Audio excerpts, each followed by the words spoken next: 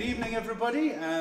Welcome to the next edition of Cocktails. This time we're doing it for the Curious About online festival, and our theme today is innovation. Now, today I'm going to be making some cocktails which are innovative or creative, and I have a man here to help me who is neither. So can I introduce Gavin Mitchell? There we are. Hilarious. Now, you probably know Gavin from TV and acting and panto, but he was also, you were a barman in a small show, I believe? Yeah, in a small wee bar. You might have heard of the Clansman. Now closed. Yes, yeah, closed purely for the pandemic, however. Absolutely. Yes, not for no reason. Well, good. So Gavin's here to help us make some cocktails.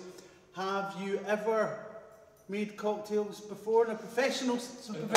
And the Clansman, no. No. The only cocktail we have is flat lager. Okay. And would you say out with the Clansman that you're an aficionado of cocktails, or do you even drink cocktails? I'll drink anything, Richie. Right. Okay. Well, that's good to know, because we've got some quite unusual cocktails today, and they're going along the theme of innovation. So first one we're going to do is basically getting creative what you've got lying about the house. Now, I don't mean Vim and toilet duck, but you will drink anything. So this one is a store cupboard raspberry Jam Fizz. Now, I presume you are a West End lovey now. Oh my darling, very much so. So instead of cheap co-op raspberry jam, we're using fancy apricot jam.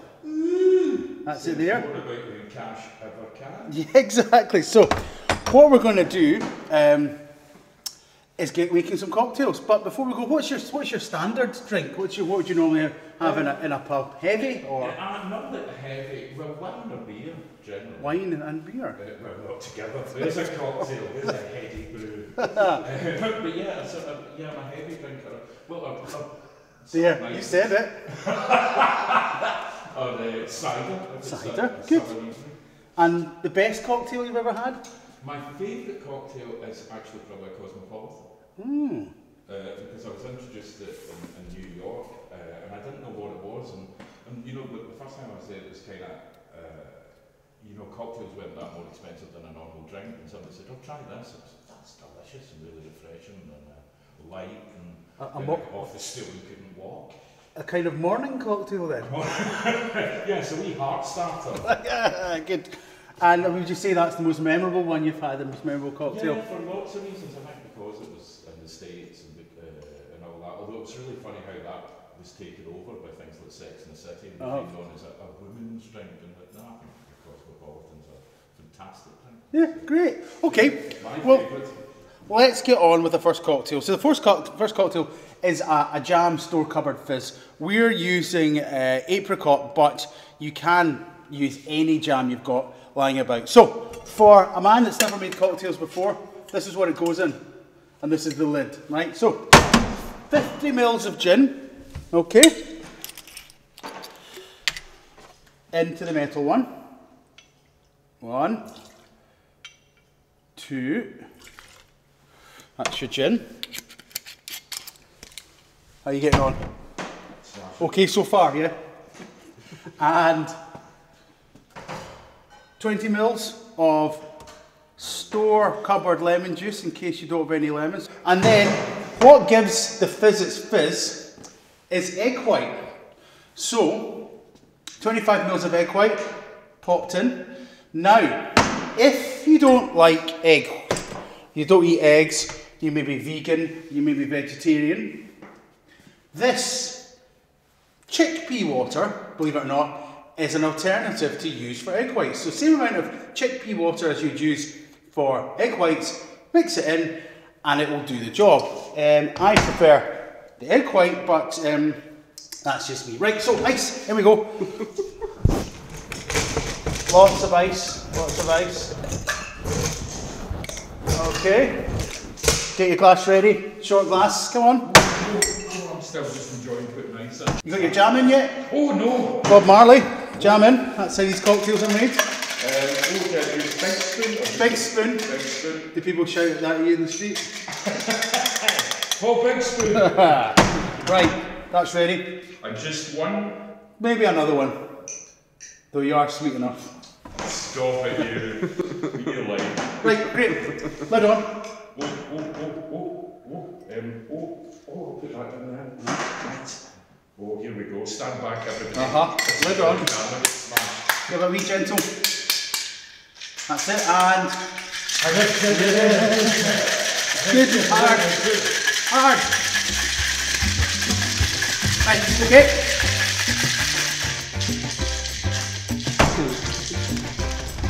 Tap on the side. Get your wee filter. And into the glass. Ooh. That, with a top of a little more ice. Give it a good shake. You more than me, not that. You're just not very good at it. How dare you? Yep, just top up with ice. Now you've given you a grater because this is too technical. Okay, and that goes in there. And that, here you go, is the first of our cocktails. I think you've done pretty well. Oh. Now if you put yours there, we'll see how they both stand up. Okay, just hold on. I just like a wee bit of garnish. There we are. The perfect store cupboard fizz.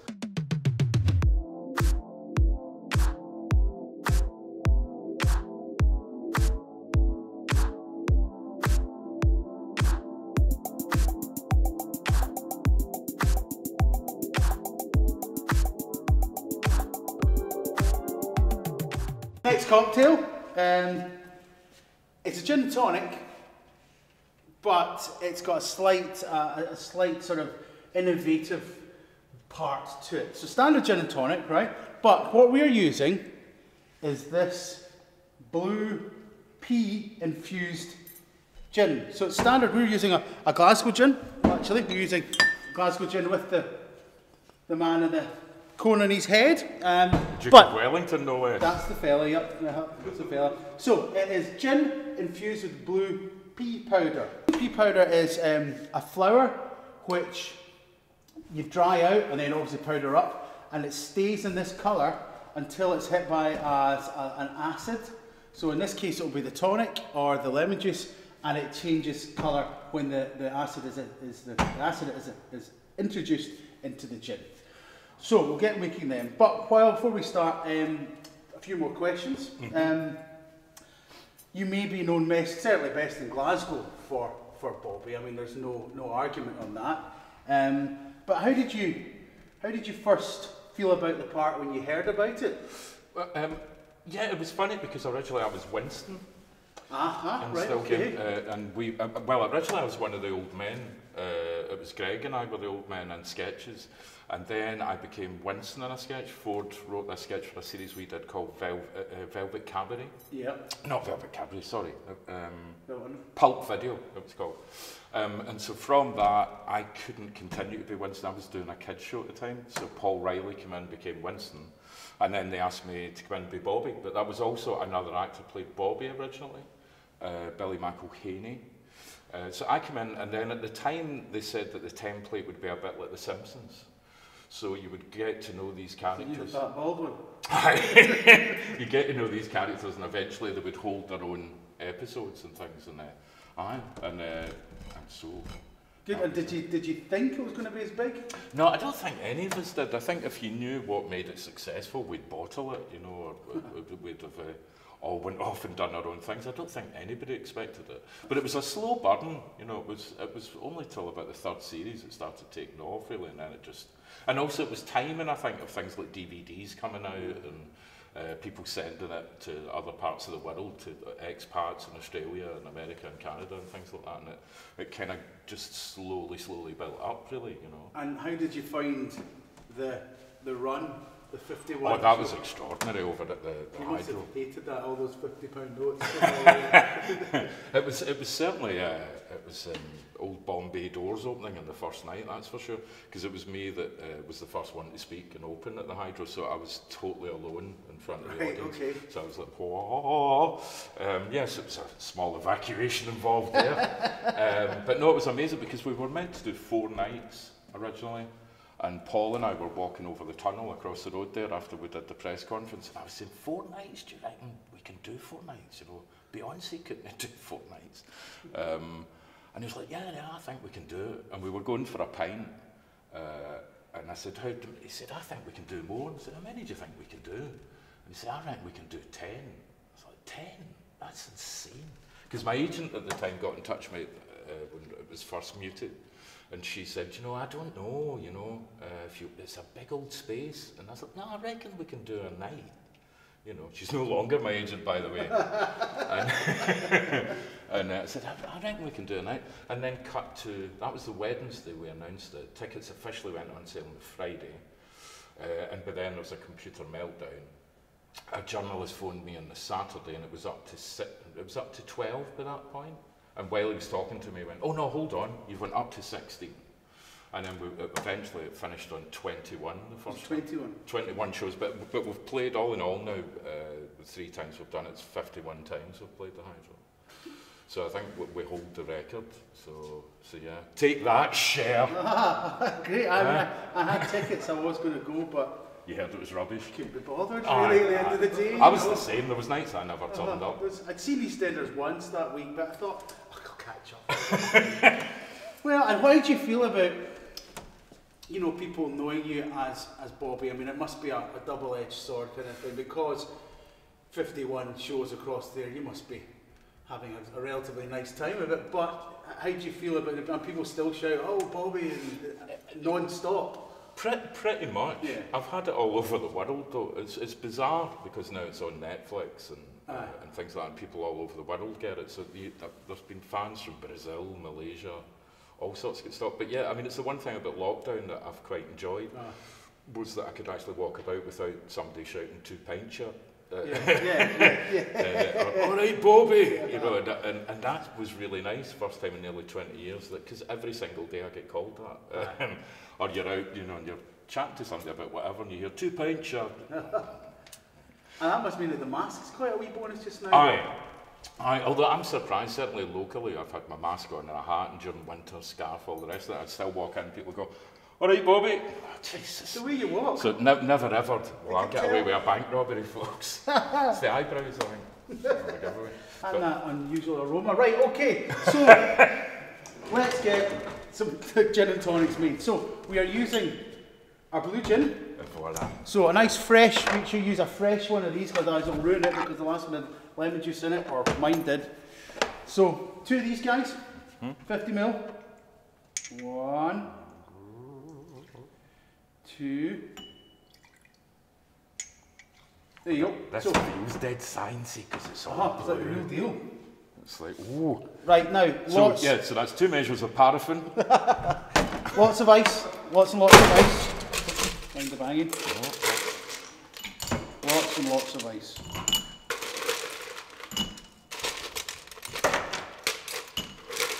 Right, to about that, I would say. Yep, that's perfect. Now, this is the mad scientist bit. Here's the science part. Yep, okay, so you've got your tonic, your bottle opener. Oh, bottle opener. It should be in your wee. Maybe try that glass. Can't find it, nurse. I'm sure I saw one there. I have one. There you go, perfect. Everybody stand down. It's fine. Can you use it though? Bottle. There's a guy down here. Aye, could you? Thanks. Cheers. Thank you. Aye. No, you're fine. Do you need tonic? Yes, come on now, it's easy. You're a grown man.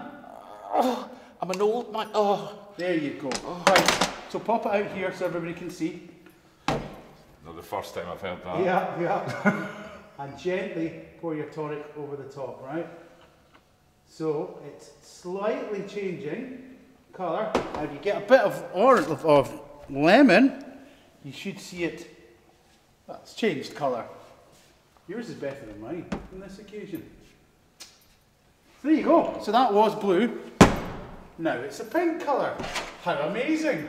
Woo! There you go. That is your colour changing pea powder gin and tonic.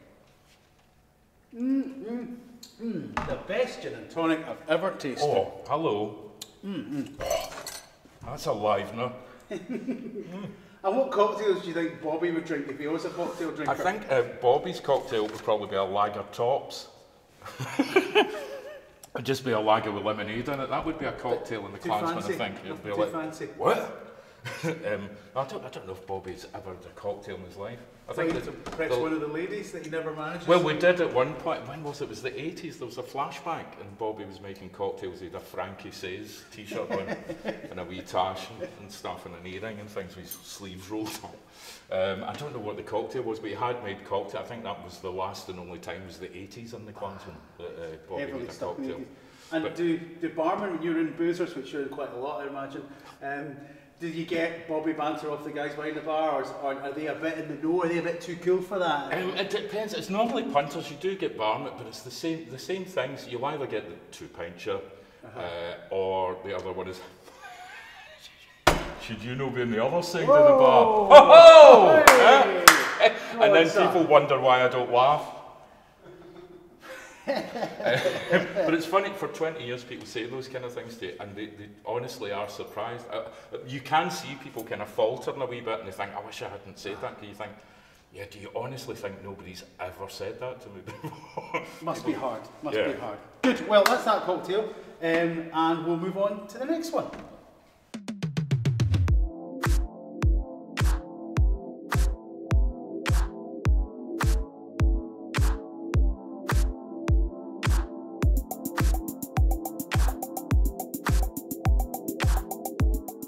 So, the next cocktail is an innovative and creative, we might say. It is a martini, but not your standard martini. This is actually a Courgette Martini. Ah, there's your thing. Aye. Shaken, so, not stirred. It is healthy and fun. Hey, what more do you want in life? Exactly, much like myself, you know. So, right, what we do, this is what makes it a Courgette Martini. Well, thank God. I was wondering what that was. Yeah, not a specimen. It's 1 courgette in the liquidizer, 2 big spoons of sugar, and more of the lemon juice. Leave that overnight, and the sugar draws out all the juice out of your courgette. And the next day, in a cloth or in a sieve, drain it all out, and that is basically a courgette. It's called a syrup, but it's not really very syrupy, but it's a courgette and sugar syrup. So this is going to be the base for our martini. As you said, all the arguments about shaken, not stirred, this martini is going to be shaken. So that's the difference between the shaken, not stirred. Why is that? Because as far as I can remember, the spraying with ice waters it down. And if you shake it, it bruises the molecules and releases the oils. Something along those lines. I can't remember. I mean, there'll be all those barmen out there who know exactly what it is, and that's completely wrong. But it's something to do with it bruising the oils that come out, and then if you stir it, it dilutes it. So it does affect the taste. Yeah. Especially I like a dirty martini is what I drink, and that is lots and lots of ice stirred quickly, so the ice doesn't get a chance to melt, and it cools everything down really, really quickly. And then it's into, these should technically be in the freezer, but we don't have a freezer. So anyway, so this one is going to be shaken. So, again, no bang, this one, and we're going to put in 25 mils of your courgette water.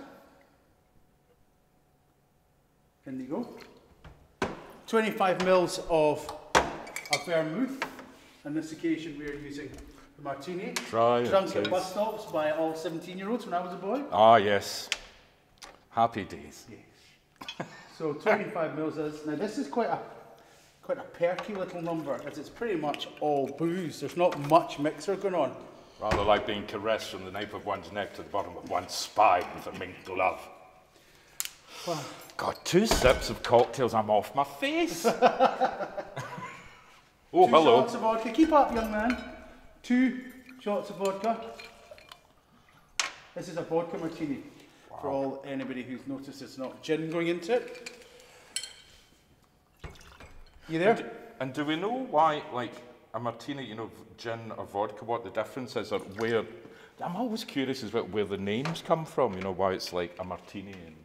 And the martini's a drink. You have a vodka martini or a gin martini, and I think it's purely preference, taste. When you make a martini, especially a gin martini, what you'd actually do is you get your vermouth in, swirl it around, shake it out, and then it's just super chilled gin. So you're almost drinking straight gin with a wee smidgen of vermouth, and then your pickled eggs. They go inside it. Right, okay, so you've got all that stuff in. Mm-hmm. Let's get a lot more ice in it again. Nice amount of ice. Trying to get a big look at that. Yeah, I don't, technically not the best way to do it. Oh really? Right? Oh well, Doesn't messed matter. that up. This is how not to make a cocktail. That's why I'm here. Oh. On top, again. Right. Slap on the bottom. Hello! You.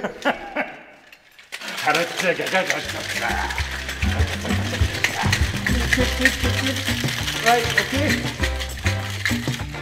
Again. Oh, come on. There we are. Strainer. Into your freezing cold glass. Oh, that worked out good. Here we are.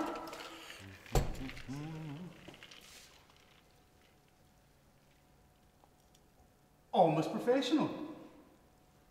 Now, this garnish, on this occasion we're using mint, so you've got a bit of rather peely-wally looking there, but still, you know what I mean.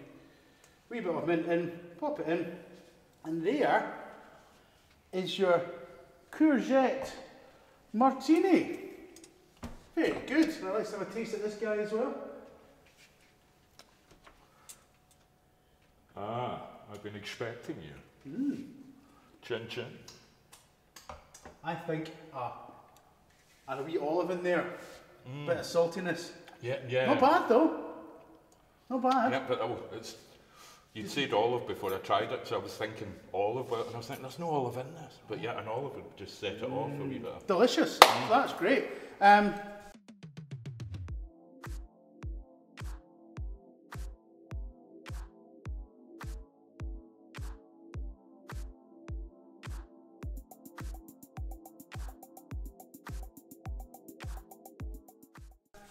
So, while we've done that, I do have a couple more questions. How do you think that, you know, the last year it has changed for actors? How have you found it? I mean, do you know, you and your fellow actors, people badly out of work, and people suffering, and second jobs, all that kind of thing? Yeah, I think it's been rough, you know, our industry generally. I think not just actors, you know, everybody behind the scenes or front of house in theatres, or it's a massive industry worth billions. And yeah, I know so many people who, you know, put their homes at risk, families, everything, you know, and people, no disrespect to those jobs, but people fighting over just to be a delivery driver or get a job in Tesco's. And I was lucky that we'd just done the hydro not that long before lockdown, so I was like, God, thank God I had something squirreled away. But yeah, it's been really, really rough. And also I think it just kind of shows that we don't really value the arts very much in this country. No. And even though, you know, people are talking about things opening up again, and, you know, industries like bars, restaurants, whatever, but we seem to have slipped away. You know, you don't really hear it being discussed that much in the news or things. And it's a strange world where I think the snooker championships are going to be the litmus test of how big an audience is. They were going to let 2/3 of an audience in or something like that. And they were hoping by the final they would have a full audience. And apparently Andrew Lloyd Webber phoned up, you know, is it Bertie, who's the kind of, I can't remember the head of the Snooker Federation, saying, "Hello, darling, we've all got our eyes on you." You know, I do Lloyd Webber watching snooker, going, "Oh, I hope I can bring back Phantom." I mean, it's a slightly different audience from watching the snooker than it is on a Saturday matinee in the King's Theatre for, you know, Dirty Dancing. It's not really quite the same thing. Hormonal Housewives or whatever's shown at the King's. Full to the gunnels of Lambrini. So, you know, I wouldn't What's say that in that's your bag, madam? Nothing. How dare you? But I don't know if that's the right litmus test, because everyone's going to sit Yeah, I mean, and nobody. watching boring snooker. I'm certainly not in a rush to get, you know, as an audience member to sit in a theatre. I think it will be strange. It's going to be to sit in a space for hours together again. It's going to be very, very strange. But yeah, it's been depressing. It's been rough. I've hardly did anything. I mean, I think everybody seems to have started doing podcasts. And so a lot of things like that, and also trying to save other people's businesses. You know, people ask me to do a lot of things. But I did a wee bit of filming recently, and that was strange. It was lovely. It was mixed feelings. It was great to be back at work, but obviously to change a lot of tests and now COVID officers and things like that. But the thing I was doing, it was in the centre of town. It was a chase sequence. I was being chased. And we actually had to get a lot of supporting artists for me to run round because the city centre was so quiet. So there's just people sitting outside pretending to have coffee and me running round them and things like that. I take it you didn't run very far. No, not at my age. Quite a short scene then, yeah? Very short scene. And there was a defibrillator involved at the end. And also, with all this time off, have you learned any new skills? You know, some folk have taken up knitting and sewing and needle not point. New skill. I kind of went back to old things. My kind of first love of painting and things. Okay. So I started painting again, which is really nice. But like everybody else, you know, it's like, what are you having for your tea tonight? What book are you reading? What film are you watching? And that's all you can kind of catch up on with people. My saviour has been, I've got a wee Spanish rescue dog. Is that Bob? Bob, yes. Bob the dog. Yeah, Bob's amazing. And so he's kind of got me out and about and rediscovering Glasgow, which has been nice, just rediscovering parts of the city and architecture and areas and just, long walks. That's been nice. That, painting, reading, you know, keeps you busy. Keeps you, but you know, keeping your hand in, you know, you've got to keep active up there for thinking, doing there for dancing. As young as you feel like. Righty ho. So this next one is a Bloody Mary. Now you're talking. The creative side or the innovative side is this is a Bloody Mary, but it's flavoured with wild garlic. This is what we made earlier on. So it might need a quick gentle sugar about, but it's fine. So basically it is tomato juice with wild garlic, 4 per maybe 200 mils garlic leaves, blitzed up and then mixed. And this is your base for your Bloody Mary. So I get the wild garlic. This has come from the River Cart in Sean's. There's blankets of it, and you can use all sorts of good things. You can make pesto, you can make soup, you can make poultices. It was used as an anaesthetic. I don't know why I'm looking at you when I'm saying you can use a poultice. It's an anaesthetic, so you can put it on your boils. Quick, get those over to the hydro right now. There's people getting wee jabs over there. So this is your base unit. What we're going to do is we're going to make it in here though, as we did before, just to get all the ingredients together. Cool. So, I would say, for a nice glass of that, maybe about half of this stuff in. It's quite thick. In fact, you can pour the whole lot in, and we'll just pour as much as you need. So that is your wild garlic infused.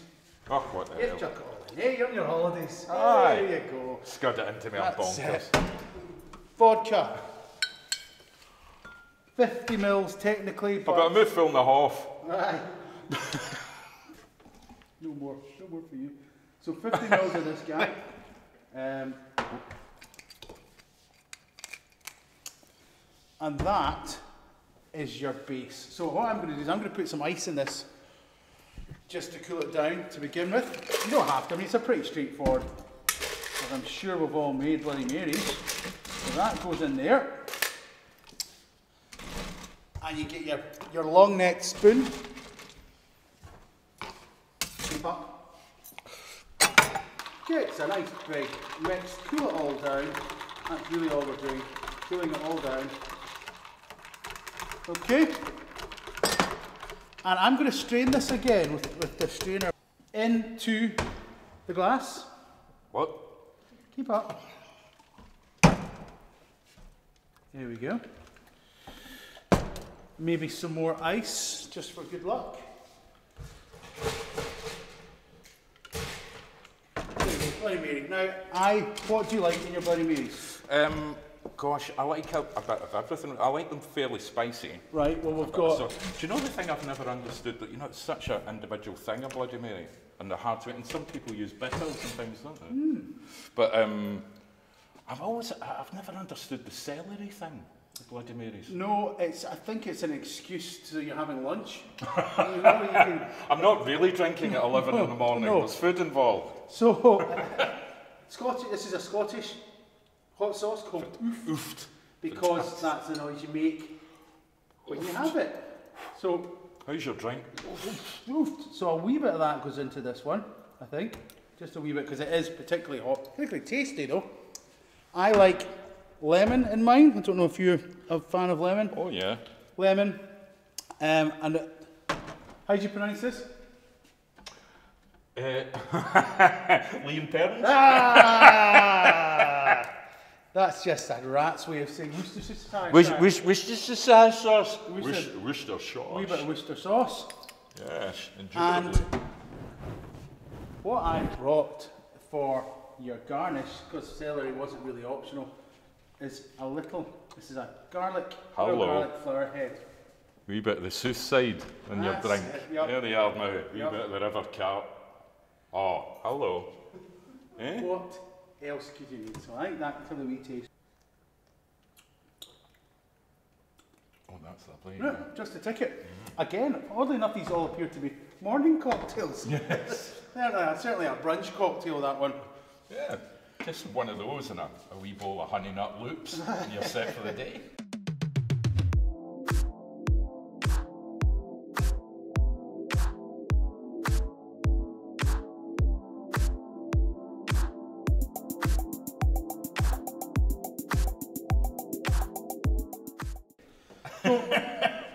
Not much science involved in that one, but still, it's a nice cocktail.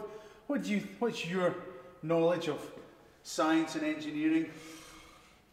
Because you're in this illustrious seat of learning. Not a lot, you know. I remember one year for Christmas, I found in the wardrobe before I was meant to, from Santa, was a chemistry set. And which was fabulous, was really exciting.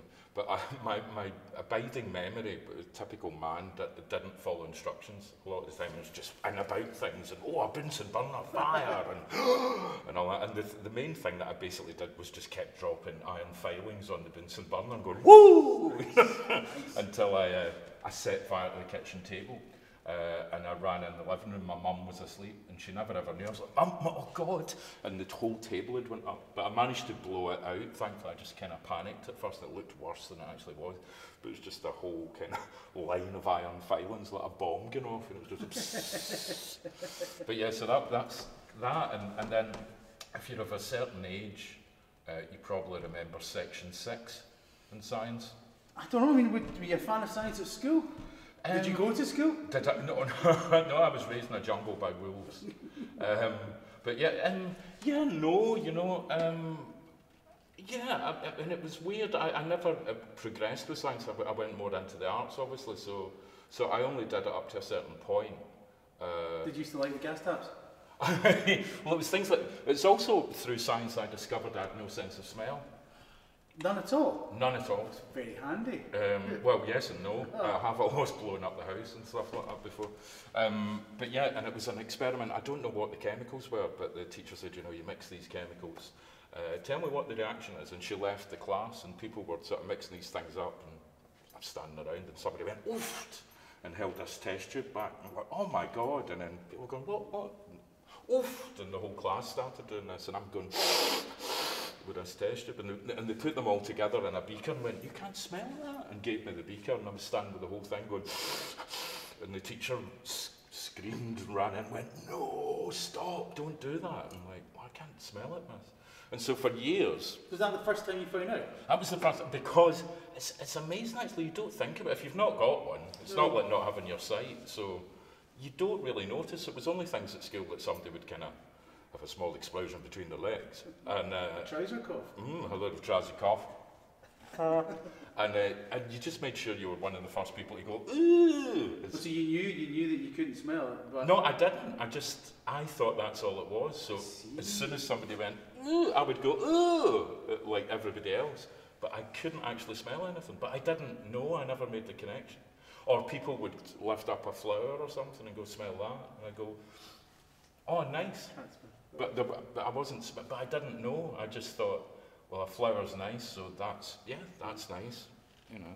And at that point you decided that it was the board, walking the boards was the way you were going. When did you think you were going to be an actor? When did you start, did you fall into it? It was a dare, really. I think I always liked, since I was a kid, watched telly and played games and did impersonations and would be quite bossy. No, I'm going to play such and such and you do that and right, pretend we do this and stuff. But my first love was art. I wanted to go to art school. And then I was unemployed, didn't know what I was going to do in my life. I'd worked with bands and various things. And my best mate at the time got a job at the Sits as a carpenter. And one night we were at a party and we'd had a wee drink on Assault Intelligence. and he said he'd been asked to be an extra. And I was like, oh God, I'd love to do that. And my mate Ian had no aspirations to be on stage and was a wee bit of a mumbler and grumpy and was like, I don't really want to go on stage. So I'd love to. And so he kind of knew me at the Sits from backstage and going to see shows and things. So he put my name forward. As an extra? As an extra.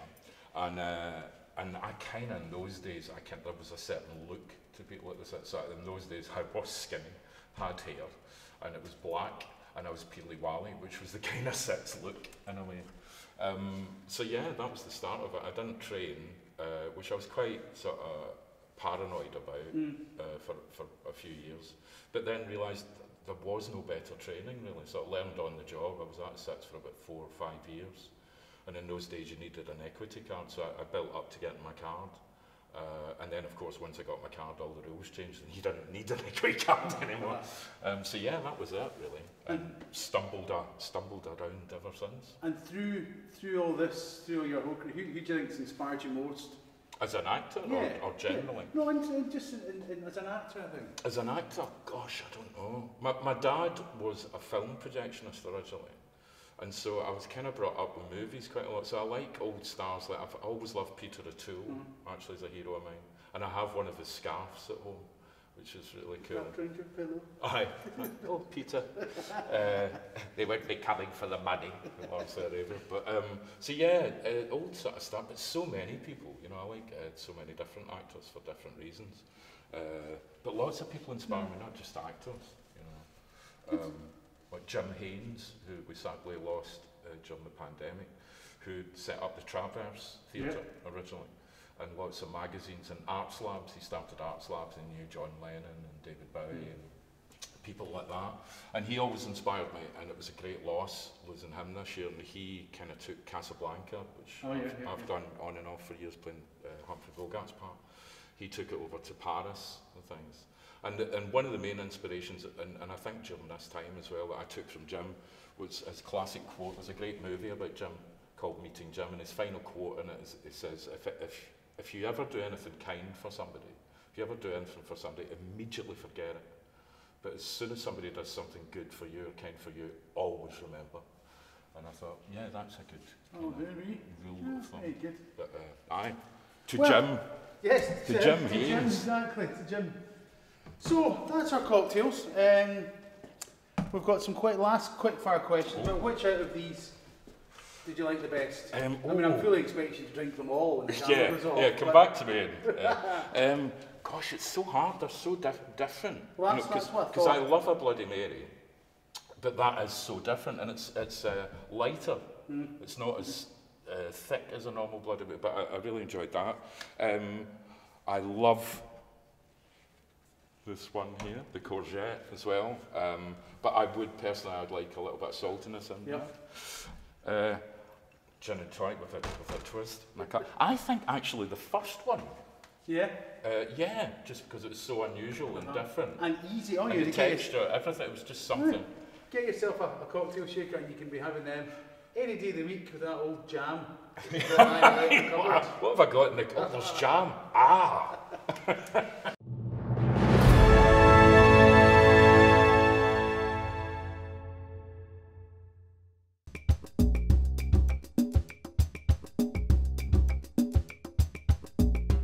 What's your favourite biscuit?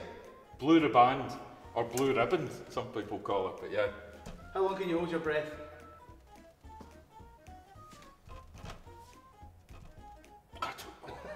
There's that great thing you film where kids holding their breath going under the Clyde Tunnel. Have you seen that? That's brilliant.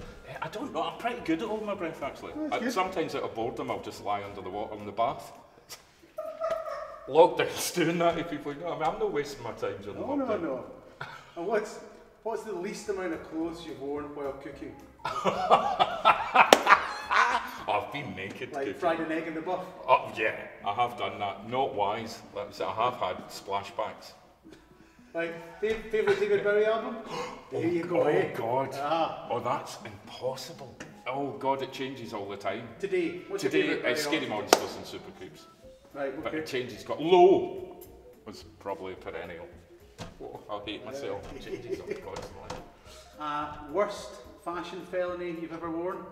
Oh, I in the 80s I had kind of these jodhpurs with kind of furry boots and a kind of flying jacket out, and I had a belt full of leather pouches on. I looked as if I should be flying a Saltworth camel, and I lived in Glenboy, just outside Coat Bridge. What was I thinking?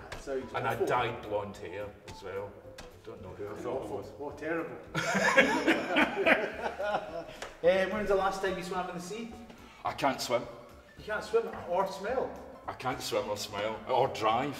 Or drive? There must be a terrible What's the point in life? Have you been risk assessed ever? So I lose quite a lot of work. Okay, Nike or Adidas? Oh, Adidas. I'm not a really very sporty person. I'm not really selling myself here. I just said Adidas because it starts with an A. Right. Do you own a Swiss Army knife? No. Oh, goodness. Do you let Bob sleep under the covers with you? Yeah. Can you count to 10 in a foreign language? I'll try. 1, 2, 3, 4, 5, 6, 7, 8, 9, 10. I went into Kraftwerk mode there. I think Kraftwerk to numbers. When was the last time you fell in the street? You know that big riddy where you fall in front of people? Probably I wouldn't remember the unidentified drinking incident. I don't know, actually. Can't remember. I don't know. I kind of tend to get paid to do things. Yeah. Favourite sandwich? Oh gosh, favourite sandwich? I don't know. Probably just an egg mayonnaise. That's fine.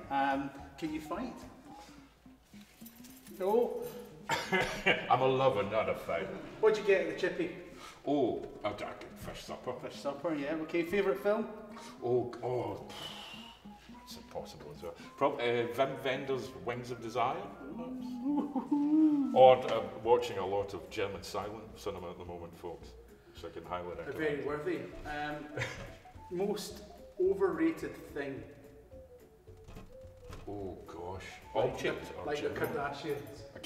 Yeah, that's a really good example. Doesn't have to be people thinking anything. Most overrated thing? Football. Hey, I agree with you on that one. Have you ever been barred out of a pub? Which one have you had? Yeah. I can't really tell the story. I actually got barred out of the place I was working in. That was unusual. I was working in the Tron Theatre, and they took my drink off me. And it was an opening night, and the woman grabbed my drink, and I went, "Oh, hello!" And there was still lots of people drinking. I thought, "Why have you taken mine?" And I went up and sort of complained, and I swore. And when I swore, the barman came on and went, "Right, don't talk to the staff like that." And I went, "But that was ridiculous and stuff." "Right, you're barred." I went, "Well, this is going to be interesting because I'm work here, and I've got to walk through your bar tomorrow." So that was controversial. Oh, did it last? No, they cancelled the show and everything. They probably shut. No. No, I think you've answered this on earlier on, lager or heavy? It depends. I'm more a heavy drinker, but lager's your kind of light summery drink. But I drank, I used to drink lager, moved to heavy because I thought it was a healthy option, it was more natural. Okay, and That's who's the most famous person you've met? Oh gosh, God, lots of people. I suppose the one that people always talked about was Robin Williams, was a good pal. So Robin, but yeah, got lots of people. I think I'd take Robin Williams, to be honest. Yeah, Robin was. And the last question, very apt for this little session, what is the best hangover cure? Oofed. Or your hangover cure? Oh, well, it used to be my go-to was Heinz tomato soup, right. Iron Brew, and chocolate.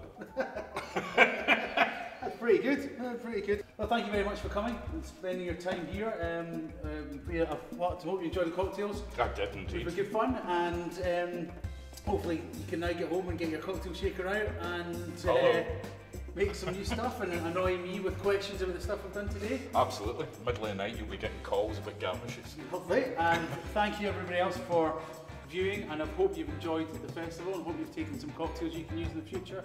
And we'll see you again the next time. Thank you very much. Bye bye. Cheers.